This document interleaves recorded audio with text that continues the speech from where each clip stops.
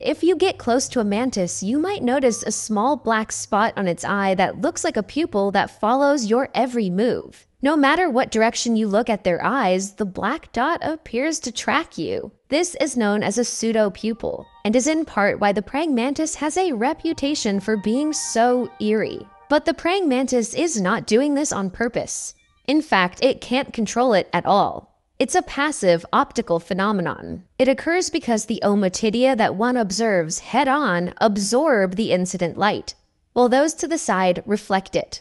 Imagine trying to look through a few straws that are against a dark background. The middle ones would look dark, while the ones further away from the center would look like whatever color the straws are. This is because you're looking down through the middle straws, but you can't see all the way through the rest.